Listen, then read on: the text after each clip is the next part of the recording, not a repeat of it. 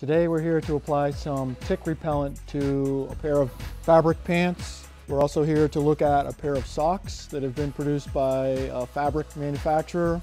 And we're also going to apply the repellent to a pair of everyday work shoes. This is a commercial tick repellent that is produced by Sawyer. It is a permethrin product, which is a well-established, proven tick repellent. And shortly after they encounter this fabric for even a short period of time, they will expire, they'll die. You're supposed to apply it from approximately 8 inches out from the fabric.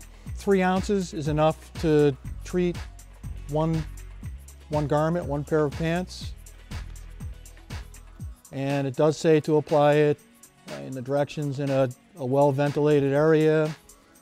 So we're doing it here in this open garage door where we have lots of air moving. You're not supposed to use this product on your exposed skin. The objective is to allow it to dry on the fabric. And then when a tick encounters this product, it behaves very differently. It sort of has this very sort of uncoordinated, sort of spastic sort of way of moving, very unusual to their usually sort of rhythmic tick crawl. The spray application is good for approximately 6 washings. They don't immediately die when they encounter this product. What they do is they'll pass over the product, and within 2 or 3 hours after that, they'll die. They may actually get on your leg after they crawl over a sock or over a pant leg, but if they die within 2 or 3 hours of passing over the product, they won't have a chance to attach and potentially infect you. The socks are one of the commercially produced fabrics that's impregnated with commercially applied repellent. And that fabric is durable up through 70 washings.